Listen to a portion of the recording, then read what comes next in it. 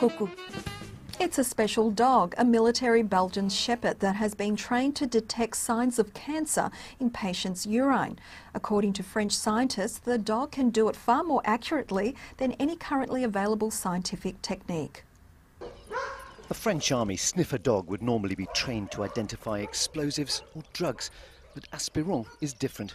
The Belgian shepherd's handler, Corporal Anthony Fremont, says the dog is now as adept at identifying prostate cancer as it is contraband. At first we thought it was a joke, but we inquired a little bit when we heard the news, and we found out that similar experiments had been conducted abroad. The French version of the idea began in a laboratory in Paris, where Olivier Cousineau researches urinology at the Hôpital Tenon.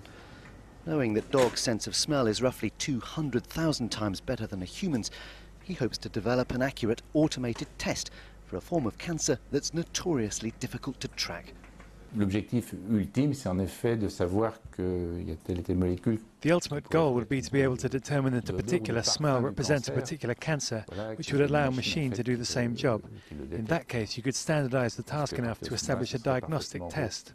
Reproductible et standardisé pour en faire un test diagnostique. And Aspiron has proven that it might be possible. In tests, he identified hidden samples of urine from patients with and without prostate cancer. The dog correctly identified 63 of 66 samples from cancer sufferers, and even one from a donor who didn't know he had the disease. En fait, s'il se positionne à côté de l'échantillon et s'il marque un arrêt, qui est le moyen de dire que c'est un échantillon positif. If he sits near the sample, that's the way he says that the sample is positive. And we will then consider that this person's urine contains cancer cells, or at least contains molecules linked to prostate cancer. En tout cas, des molécules associées au cancer de la prostate.